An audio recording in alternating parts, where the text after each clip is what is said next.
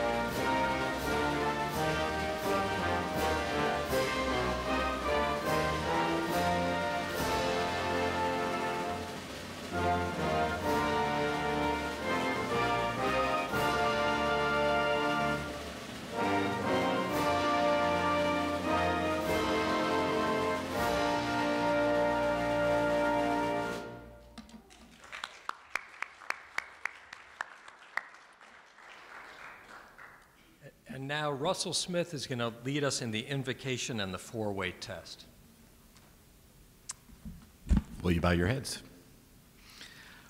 Lord, in you we live and move and have our being. We come to you with grateful hearts. We are grateful for the meals that have nourished our bodies. We're grateful for the fellowship that nourishes our spirits. We are grateful for the program today that will nourish our mind. We pray that you would be with all of us here today. Be with all the staff here at the Netherlands, for they have blessed us with their service. May you bless them 100-fold in return. Be with all of our family of Rotary. Strengthen us all to pursue the ideal of service above self. And be with our speaker, Charley Frank. Bless him and the whole Reds Community Fund as they continue to work to bless youth in our community and live out the ideal of service above self. Amen. And now, my friends, join our voices together in the four-way test of the things we think, say, and do. Is it the truth? Is it fair to all concerned? Will it build goodwill and better friendships? Will it be beneficial to all concerned? Seats. Thank you, Russell. And we have a number of announcements today. Start with birthdays. August 12th, Bev McCarthy, Bill Powell. August 15th, Steve Brash. And August 17th, Tom Noonan. Let's congratulate them.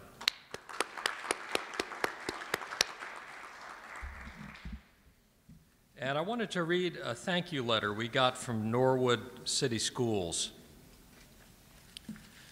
It's really addressed to the Rotary Club. Dear Mr. LeBar, I want to thank you and your club for the landscaping work your club members provided at Norwood High School and Middle School on July 18th. Our board members had noticed the huge mountains of mulch on Friday evening as we entered the building for our meeting. We could not believe it had all been spread in the flower beds when we returned after the weekend. I understand that over 24 members of Club 17 participated in this community service event. What a wonderful gesture on your club's part to welcome students back to a beautifully manicured campus.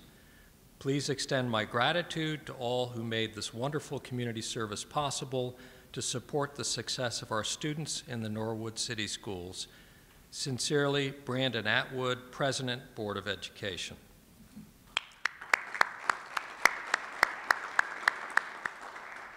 Well done, Club 17. And a few more announcements. As a reminder, a number of people have signed up for the picnic August 22nd, which includes the rolling Roto Run. car rally, which will be a lot of fun, and that starts in the morning at Camp Allen, ends 3:30 at Camp Allen with an ice cream social. We will follow all of the right protocols in terms of social distancing. Should be a lot of fun. If you have any questions, please contact the committee co-chairs, Chris Adams, Angie Ferguson, or Owen Rassman with any questions. But again, tomorrow is the last day to sign up, so please contact the office if you'd like to come. And for Believe to Achieve, this will be a virtual event this year. All the gifts that are being donated go to the benefit of 3 societies or associations that we've done a great job helping. One is Autism Society, Down Syndrome Association, and the last, Stepping Stones, of course, Camp Allen. Tomorrow is the last day to drop off your donations. Drop them off to the Rotary office because the team will be preparing all the final items for a virtual event on September 19th, and that's great causes and a great opportunity to show support for those charities. Now here's a different one. Well, I don't think we've done this one before. We're going to have a virtual pet show. So if you're like me, every baby is beautiful, every pet is beautiful, but there will be some awards given this time. So what we're going to do is have a 5-evening-long show. I guess it'll be a series of pictures that pet owners take. So Monday is going to be called Barnyard Friends. That's horses, cows, pigs, oh my, whatever else. Tuesday is Poocher Parade, and we're going to the dogs for that one. My dog will be in that one.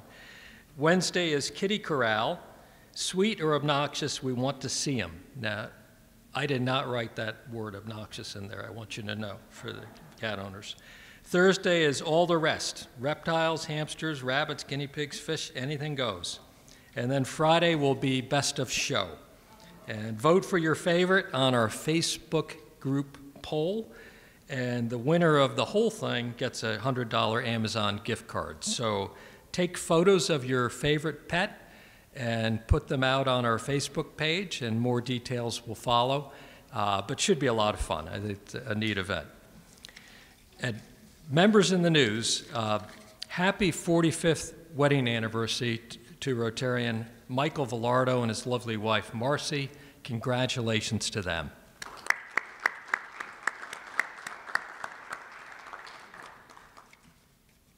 And now I'd like to introduce our speaker today, and a number of people in our club know Charley Frank. Charley Frank is the executive director of the Reds Community Fund, and he began that role here in 2004. And during his tenure, he's helped to complete the $8 million P&G Cincinnati MLB Youth Academy Complex. He's led Major League Baseball All-Star Legacy projects, and he helped to secure the 2011 Robert Wood Johnson Foundation's Steve Patterson Award for Excellence in Sports Philanthropy. And among his duties, Charley oversees youth baseball and softball programs, directs the Community Fund's field renovation efforts, including the 150th, hard to believe, 150th anniversary projects in St. Bernard and Bellevue, Kentucky, and leads the annual Community Makeover Collaboration. And he has established annual fundraisers such as the Marty Brenneman Golf Classic, the Red Legs Run, and the Fox Sports Ohio Telethon. And Charley serves on the boards of several organizations, the CPS Activities Beyond the Classroom Foundation, Kid Glove, and the Hallam House. And in 2018, he received the Joe Nuxel Humanitarian Award. So previously, Charley spent 11 years with the NBA's Minnesota Timberwolves as Vice President of Communications. And Charley has a deep Rotary connection. His father, John, is a member of our club, a longtime member here. Charley's a Northwestern University and Walnut Hills High School graduate. And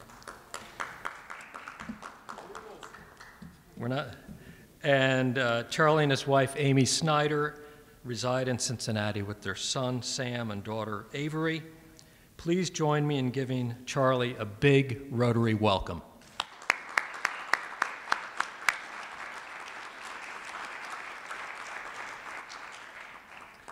Thank you, Brett. Got my mask and my glasses already tangled. This is off to a stunning start here. This is, Owen, I'm trying to think, about a handful of times that I've had the privilege of speaking in front of this group, and it's a pleasure to be back. And as Owen promised, I'm very impressed with how you all have gone about the process of staying safe and getting out and still staying active, which I know is extremely important. So Brett, thank you so much. Owen, thank you for all that you do. I could take all 30 minutes thanking you. And Linda, thanks as well. It's really a pleasure to be here. And since Brett did mention my father, John Frank, he has been a member of the Rotary Club of Cincinnati now for 63 years, which probably deserves a round of applause as well. So I asked Owen, what do you want to cover today? There's certainly a lot of different directions where we could go, both in terms of the community fund being a small nonprofit in the pandemic era, or certainly in terms of what is happening with Major League Baseball as a sport trying to exist outside of the bubble, different from what the NBA is doing in Orlando and what the NHL is currently doing up in Canada. So I figured, we'll cover a little bit of everything here. But I did want to start back in late February of 2020. And that was a photo that I took from the deck of the Goodyear, Arizona training complex where the Reds have trained since 2010.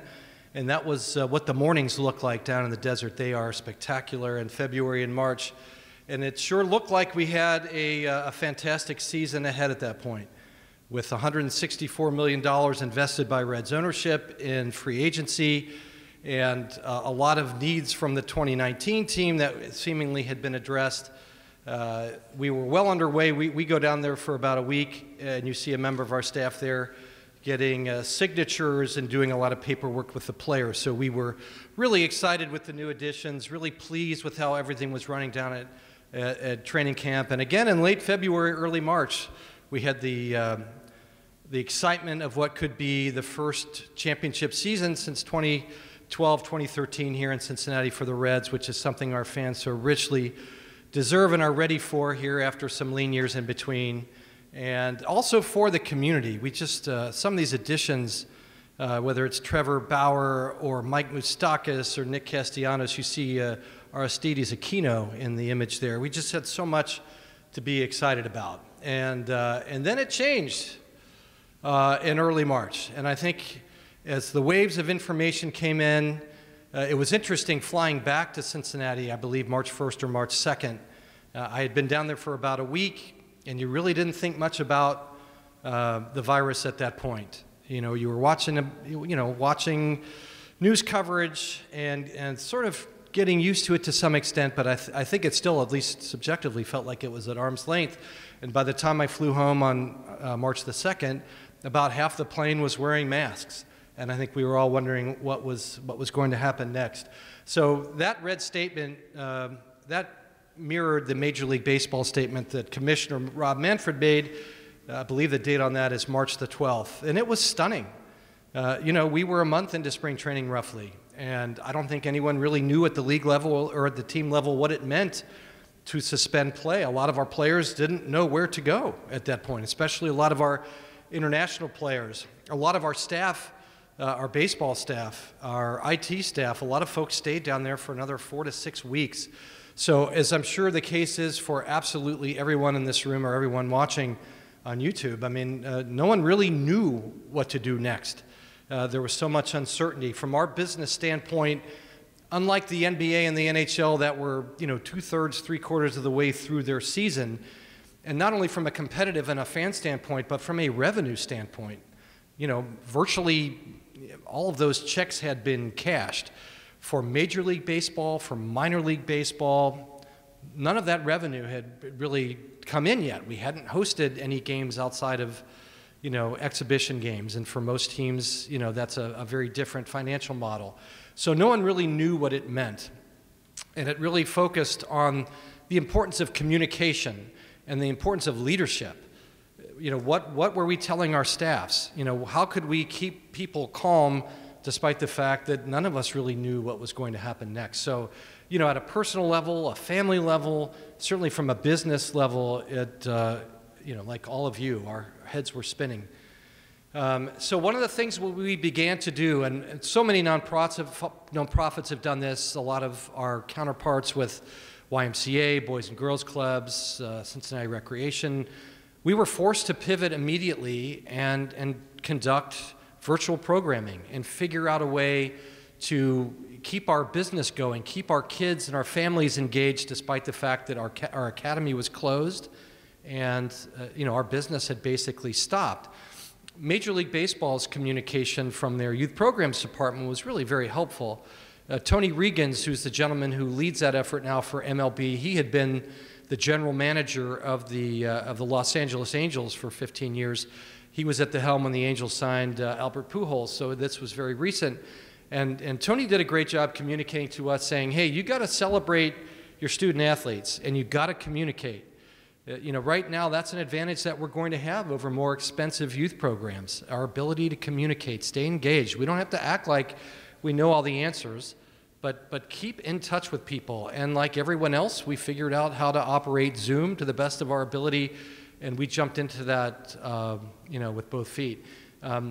We did begin celebrating, and that's Amani Reed. She's one of our scholarship winners from our youth academy from Princeton High School.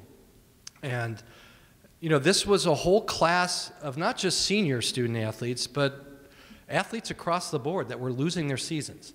And, you know, we take baseball and softball obviously very seriously. We take education just as seriously at our beautiful youth academy. And, you know, making sure we had a way to keep these student athletes engaged, but most importantly, figuring out a way to celebrate, recognize, you know, send some love to our seniors that were missing out on their last chance to compete either at high school or potentially for their careers. That was a really important thing that we did. This senior spotlight model was picked up not only by a handful of other teams and not only by Major League Baseball, but also one of our key sponsors was willing to pivot to this initiative. You see Ohio's 529 plan that was a part of that program. The other thing I mentioned was Zoom calls. One of the big events we host every May is our signing day event. So we have literally hundreds of students that come through our youth academy that stay engaged with us on a weekly basis, both in terms of baseball and softball and education. But we have 16 student athletes this year that moved on from our academy and our RBI program to sign a letter of intent to play collegiately. And to us, that's not necessarily the pinnacle. I mean, we want to get kids to college, and baseball and softball is the way that we do that. But we always want to take a moment and celebrate when kids do use the opportunity to continue their careers. That's obviously a very exciting thing for us. So instead of canceling this event, we hosted it virtually. You see, let's see, Jim Day there, not quite in the middle. He's in the, if you look at the middle four squares, Jim Day from the Reds and from Fox Sports Ohio, and his quarantine beard are featured there. So Jim did quite a bit of that activity for us.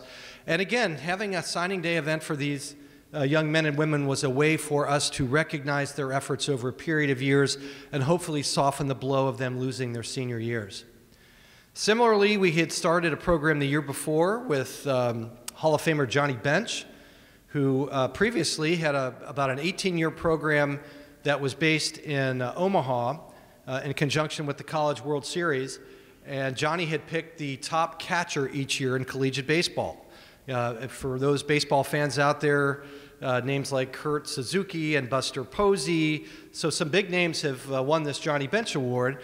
And last year we convinced Johnny to move it to Cincinnati and to expand it from 1 winner to 10 winners. We wanted to include a female fast-pitch softball player at the collegiate level, and then we also encouraged Johnny to include high school baseball and softball winners in Ohio, Kentucky, Indiana, and West Virginia. And Johnny agreed readily, and Johnny was thrilled to be able to keep this program going this year on a virtual basis, even though we couldn't celebrate on the field, couldn't have our luncheon, couldn't have our catcher's clinic at our Reds Academy. We still were able to celebrate these young men and women who are outstanding. And one of the young men you see there is Patrick Bailey. He was the winner from at the collegiate level from North Carolina State University, and he was the 12th overall pick a catcher naturally, of the San Francisco Giants.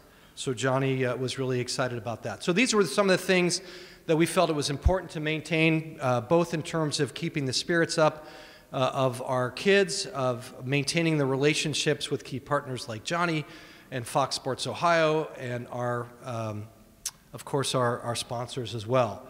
And then, we also figured out a way, Brett mentioned in the bio our community makeover. Our community makeover has been taking place since 2010, and it's one of the wrinkles of the community fund that probably isn't as familiar to most people. I think most people think of us as being the group that, that obviously tries to train on baseball and softball and education and our academy, but we are also out community building primarily once a year in an underserved Cincinnati neighborhood. And last Thursday, that was supposed to be our big $2 million project with Cincinnati Children's Hospital, P&G, the Cincinnati Zoo, the Duke Energy Foundation, and many other fantastic partners. You see on the left there's Michael Fisher from Children's, there's Principal Michael Allison from South Avondale Elementary, and there's Phil Castellini, all pretending like they're doing work on a mulch bed. And I can tell you, Michael Allison sure got after it. And Michael Fisher and Phil absolutely have hustled as well. But we still showed up there last week. Similar to what you're all doing today, we scaled it back dramatically. We had 2 shifts, a morning and an afternoon of 20 volunteers each. We spread them out significantly indoor and outdoor. We were blessed with low 80s, low humidity, perfect weather, and we did do a lot of mulching. We built an outdoor classroom for the kids. We enhanced what they call their groom room. As you can imagine, with South Avondale being one of the most underserved schools throughout CPS, they need a room, at least one room in that school that provides clothes, shoes, a place to bathe, changing rooms, supplies, things that most of us don't have to think about, that kids that enter that school, sometimes on a daily basis, do need to think about. And Principal Allison, who is a shining star, has been there 13 years, and who has had the opportunity to leave, he stays embedded in that community, knowing the need. So instead of working at 6 different sites last week, we worked at one. Our volunteers also stuffed gift bags for 700 kids, not just for the kids at South Avondale, but for nearby Rockdale Academy, which is also a K-6 CPS school. P&G provided donated product for all 700 plus families, so 1 goodie bag of that, and then the volunteers also stuffed backpacks with school supplies for the year, hoping so fervently that these kids can actually be in the classroom this year. Because when the crisis hit last March, especially for the younger students, they already had the established rapport with teachers. And again, I think something that's lost on those of us that aren't on the front line right now, we fail to realize how difficult this is going to be for younger kids and teachers that haven't had that real face-to-face contact yet to now go virtual. So our fingers are crossed, and whenever those kids are back, which hopefully will be in September, they're going to have these backpacks and goodie bags waiting for them. And if they're not back in September, we will find a way to make sure these items land in the hands of the kids. On the right is an image of a Free Store Food Bank project called the Healthy Harvest Mobile Market. And our community makeover partners, even though this year we didn't have the ability to take on this broader scope, we did raise another $180,000 in incremental money. And for that, I need to thank P&G, Cincinnati Children's, and the Duke Energy Foundation for stepping up. And then they allowed us to be a part of how these dollars got allocated. So the biggest chunk of it has gone to Free Store. And with Free Store, we really focused on their mobile market, which takes place in the Avondale community. So again, our community makeover would have been in Avondale this year, and this was a way for us to still feel like we were making an impact in that neighborhood before our bigger project is possible next summer. So we've really gotten to know the staff that runs this 2-hour weekly market, and they do it at 12 different sites throughout the week. It is literally fresh food, fresh produce, great service, and there is a payment system that makes it really accessible for area residents. So we've had a great experience working with Free Store during this incredibly challenging time for them. And we've also worked hand in hand with the Urban League of Greater Southwestern Ohio, and I know you had the chance to meet their incredible leader, Eddie Cohen, here last week. So, just a couple of the things that we've done sort of beyond our typical lane here during the crisis this summer. Uh-oh. Skipped ahead there. There we go. I wanted to talk about May 26th. May 26th was the day that Governor DeWine declared that teams could return to play. And it happened fairly suddenly.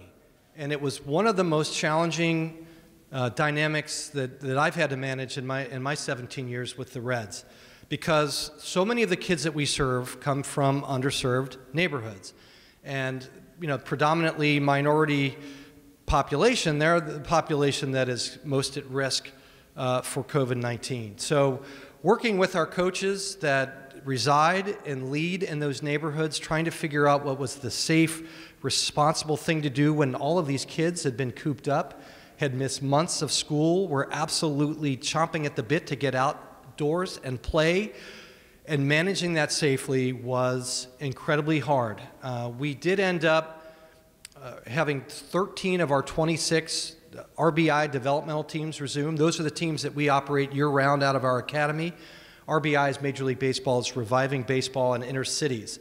So we not only had them abide by the rules of engagement that you see there that were provided by the state of Ohio and that have been updated several times, but we also added a very stringent layer of additional guidelines, including having each team declare a compliance representative that could not be a coach, that was doing the temperature checks and the medical screenings on an everyday basis, whether they had practice games or not. And we really have been able to get by without any issues. We had a couple of family members that were sick. We had a couple teams that we shut down for precautionary measures, but we've been relatively safe. And you see one of the groups of teams out on the field for one of our programs with everyone wearing masks.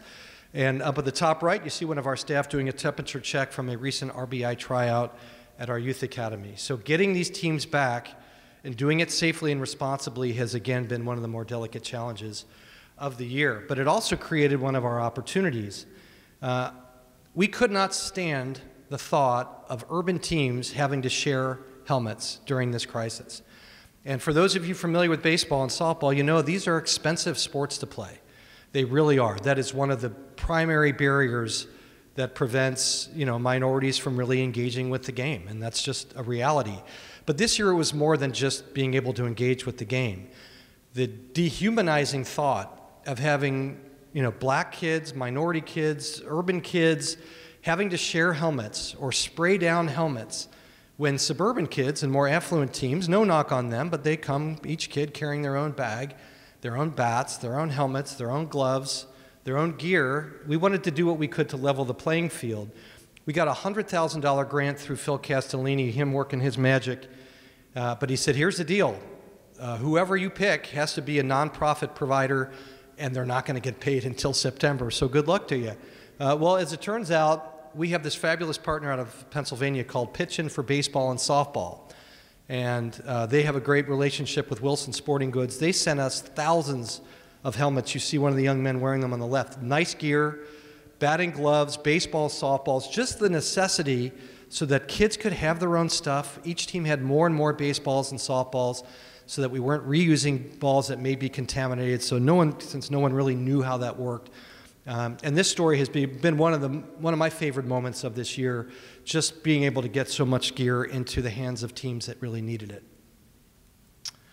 Of course, in late May and early June, with all the social and racial unrest and with the movement that took foot not only across the country but beyond the U.S., we had a big responsibility to play here. What do we do with our players? We have just 2 black players that are African American on our roster right now, which is hard to get your head around. Amir Garrett and Philip Irvin. And Amir Garrett has really leaned into this issue, to use that phrase, and he reached out to Joey Votto in a way that resonated with Joey in just a remarkable manner. And I'm not sure if those of you out there that are fans of the game or not happen to see this guest column that Joey had about 5-6 weeks ago in the Enquirer and Cincinnati.com. If you haven't seen it, again, whether you're a baseball fan or not, it's a very, very honest, moving, transparent piece about what it's like to feel like, throughout our lives that we've cared about diversity, we've cared about underserved communities, but recognizing we haven't cared enough. And Joey really did an amazing job putting that into words. And I can tell you that, from opening day, being down at the ball field and seeing the players kneel on the we've had thousands of emails and phone calls and business that is threatening to leave the Reds because of our players' response, because of their decision to kneel. And I would not get into that topic here because I know it is such a lightning rod for so many. But I can tell you that our players are really trying to act thoughtfully and responsibly. And this is a very interesting crossroads for not just the Reds organization, but for the entire industry. Wanting to show support, the Reds have such profile, not just in this market, but in this region. And with that profile comes responsibility and leadership. So we've really tried to do our best to be a resource for our players, to be a resource for our kids and coaches that are on the front lines. And again, Joey did an amazing job here speaking for many in a way that few could. One of the things that we've done since Joey's column and since a lot of statements and corporate action has come into focus since early to mid-June is we've had a series of panel discussions, and you can see bottom right there it says reds.com/unity, and that is our website where we have a lot of information about that. There's Amir Garrett, Barry Larkin, Eric Davis, Delino DeShields, who is one of our outstanding coaches, a former player. His son, Delino Jr., plays with the Indians. Jesse Winker, who was fabulous on this panel discussion. Brian Giesenslaw, who is also a fabulous broadcaster from Fox Sports Ohio with a fabulous quarantine beard there as well. We had about an hour and a half long conversation. This conversation is available online. Also really eye-opening about the times that we're in, the role that sports plays in these times, and the ability that athletes have and the responsibility that they have to be a part of the movement. I'm going to cover a few other things here before I open the floor for questions. The PPP, the Paycheck Protection Program, I know it's been front and center for many of us. Doug Adams, a longtime Rotarian. Is Doug here today? He is not. But Doug from PNC Bank, who's also on our board, he really guided us through this process back in April. And, it looks at this point, the way the whole process went into law in early June, that our loan was going to be forgivable. It's allowed us to keep our programming staff employed. It has been a blessing to us. So I know it has been one confusing subject to follow, and we tried not to follow along with each bounce. But I think as the dust settles, it's going to be one of the few things that keeps us afloat this summer. And when I say afloat this summer, when we finally reached mid to late June, we had the ugly backdrop of the inability of our league and our ownership to find peace with our Players Association. And again, I'm guessing many of you are fans of the game and fans of the franchise, and I'm sure many of you, like me, are still a little bit sore from what happened in 1994 when the whole season was lost, when the Reds were in first place and the World Series was canceled. And that's something that, honestly, a lot of fans have never forgiven the industry for. And I don't know if baseball's ever fully recovered from it. So the one thing we could not afford this year was some sort of stalemate between the two sides. Back in March, it looked like they had solved it beautifully. Ownership had a $170 million fund that they put together for the players. They awarded the players a year of service time, which was a big concession. The players agreed to prorated money, but they didn't figure out, or they didn't put down on paper and confirm what would happen if no fans could go to the games and all that revenue was lost. So that's where things got complicated. As a fan, not an employee, well, I guess as both, this was not a fun period. I was not a proud moment, and I was terribly frustrated with the inability of either side in the collective process to have the sensitivity that you think would come so easily during a health and economic crisis of our lifetime. Fortunately, they did leave the commissioner with the ability to assign a season, which is what happened there. You see in the release. The fact that they're back to play and they've had a lot of other challenges may ultimately hide what happened in terms of the inability to reach an agreement, but unfortunately that time is probably looming with the next collective bargaining agreement negotiation, which will follow the 21 season. So a lot of what we saw was really posturing for that. It's the business side of the industry. It's not pleasant. It's not pretty. It was terribly timed, but hopefully at least they'll have the opportunity to work together here this summer and be in a better place as negotiations continue. Our Split the Pot has continued to be a way for us to raise funds and raise awareness. We don't have all of our volunteers canvassing the ballpark, which is where we make the most of our proceeds, but fortunately last year we did have the ability to add an online program in the state of Ohio.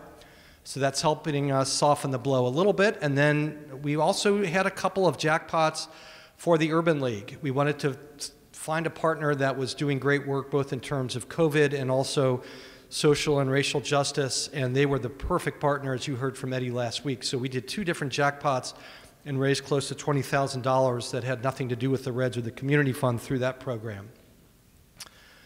And then, another silver lining is our match program. Our match program blends urban and suburban teams. It's been operating since 2006.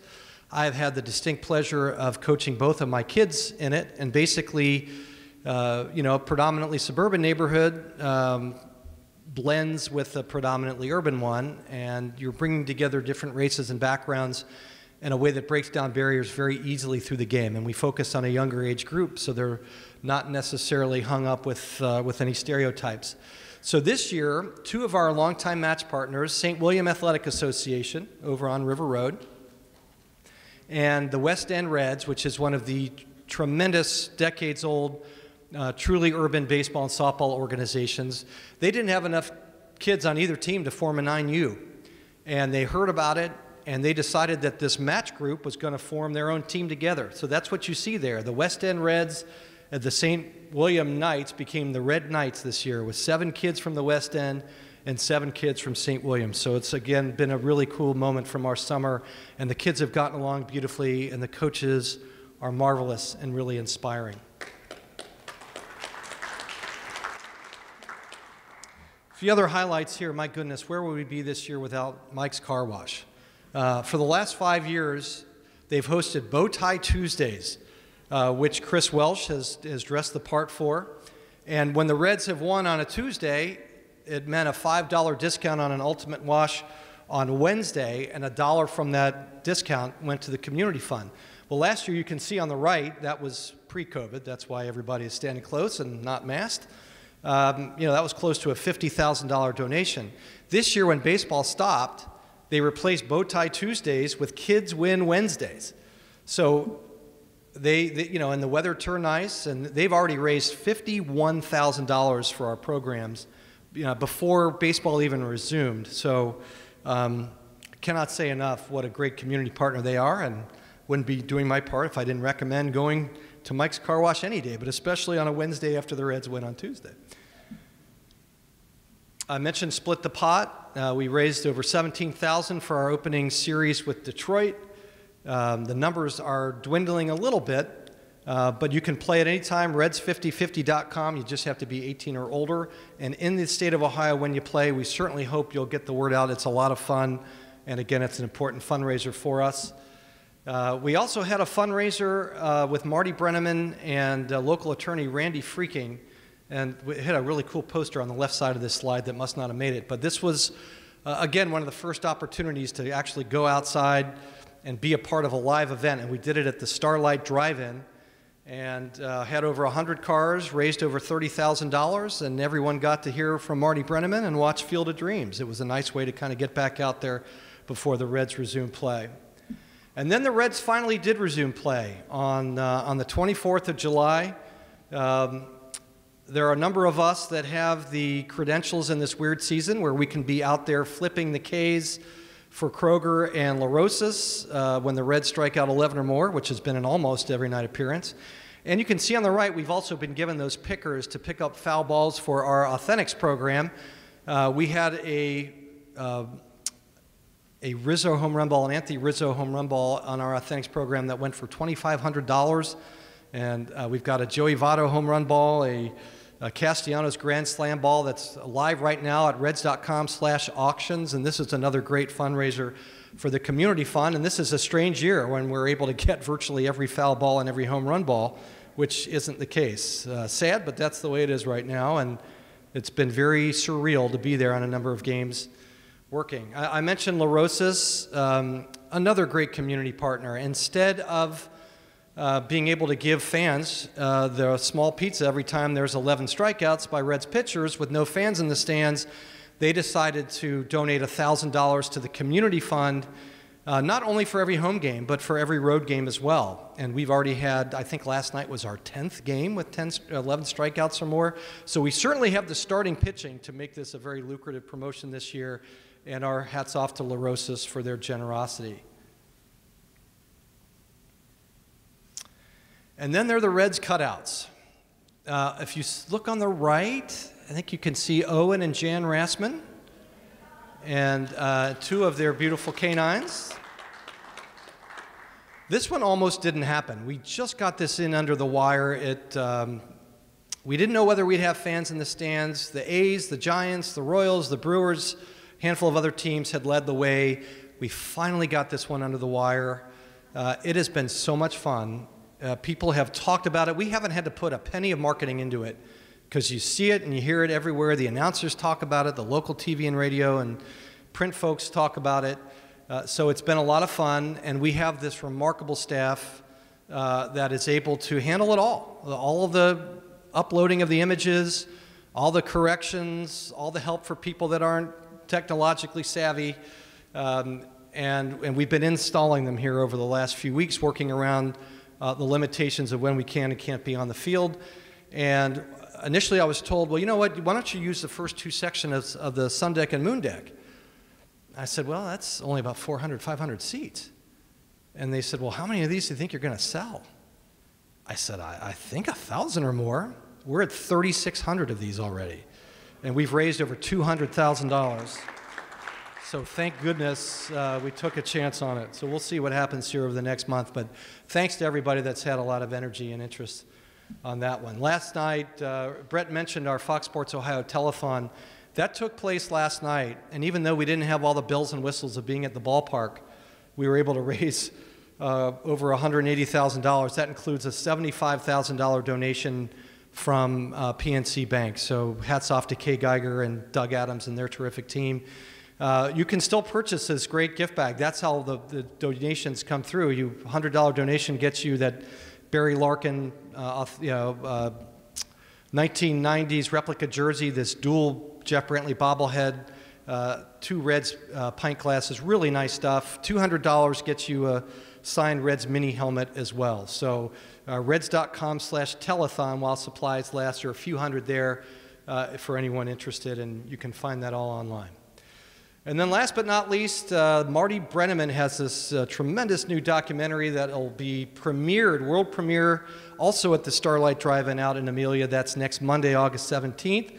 And the film producer, a guy named Terry Lukemeyer, working with local comedian and terrific guy Josh Sneed, they've done a great job with this film. It is $75 for a carload of 6, and the proceeds, they're nice enough to direct to the community fund and all of our programs, so that's next Monday. So that is our story for this year. That's how we've done our best to kind of stay on our feet. We've had a lot of good luck. We've had a tremendous amount of support.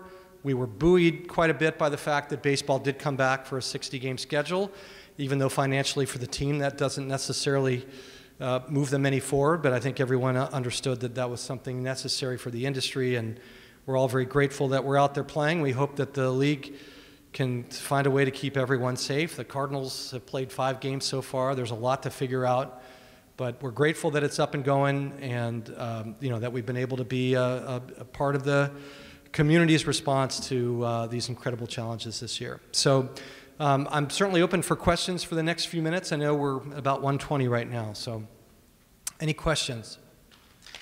Oh, thank you. Yes, sir. Charley, from the community's perspective, and you hear that probably more than any of us do,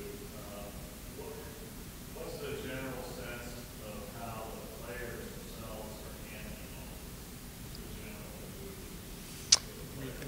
Yeah, sure. So the question was, what's the feeling amongst the players? How are they handling this unique season and all of the restrictions? I think our team's been extraordinary. They've made a lot of good decisions. They have tremendous leadership. David Bell and his staff stayed in communication, literally on a daily basis with our team. So, we didn't have anyone opt out. The one positive test that we had through Matt Davidson, who made the roster, turned out to be a false positive. And, we've had a couple of players, Mike Moustakis, Nick Senzel, Joey Votto, who reported symptoms, immediately took themselves out of the clubhouse, and who tested negative. So we haven't had anything resembling an outbreak.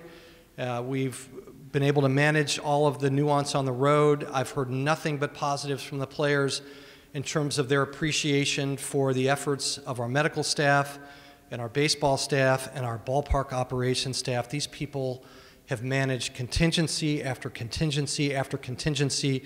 There's a gentleman who Owen knows who is one of the unsung superstars. His name is Tim O'Connell, who's the Senior Vice President of Ballpark Operations. You see this guy every minute of every day, a sunny, helpful, collaborative disposition. This guy has worked 24 hours a day, and it's those efforts that I think have kept our players safe. But, Joey Votto speaks for a lot of them. I don't feel the fatigue. I think they feel like they're really in this together, and I think they feel as though they're able to provide people with a sorely needed source of entertainment. So and we don't have access to them at all, other than virtually, but I hear nothing but positives. It's a good question. Any other questions? Oh, yes. Tim. For those of us, myself included, that have season tickets, Yes. have you heard whether or not those packets of tickets that we have that will go unused will be a great collector item? Have you received your tickets already? Oh, yeah. Then they are definitely a great collector's item. Yeah, I think so many things from 2020 are going to be collector's items. That's why our Authentics online auctions seem to be doing so well. This has been a terribly difficult thing, and our ticketing staff, to the credit of Reds fans, the amount of available refund money that has been claimed has been about a third of the overall total. So most fans are really keeping their money inside the organization, I think, to show support and to indicate their interest in staying engaged in future years. So very, very classy on the part of Reds fans. I know many in here. Jane, it looks like you might be in that category. So thank you to those that have done it. Yeah, anything that you have already, I would definitely frame it, or have Owen frame it. He's good at that.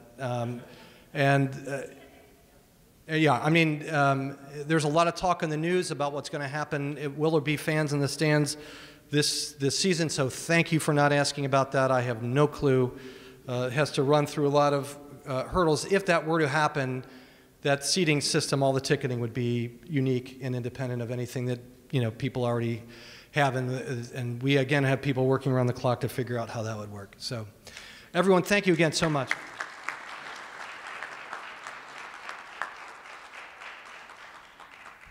We really appreciate what you've shared, Charley. It's been, I think, an eye-opener for me in terms of the number of different activities Reds Community Fund is involved in, and the level of engagement with so many parts of our community, which is just great to see. And in that sense, Rotary is similar, because we look at ourselves, obviously, as being very embedded in the community and looking for ways to help improve the lives of others, and particularly, like the Reds Community Fund, the lives of young people in our community is a special focus. So just great work, great presentation. And we want to thank you today for coming. And you know about Rotary already. We've had a decades-long program to eradicate polio, and in your honor for speaking, we'd like to make a donation to that fund the End Polio Now Fund, which is a global fund. So thank you so much for that. And Charley, the other thing I want to say is you're very focused, the Community Fund is very focused on opening opportunities for people in the community, particularly young people. We're very focused on that too. As a matter of fact, that is our theme for this Rotary year, is that Rotary opens opportunities, and we have a pin to signify that, so I'd like to give you one of those as well.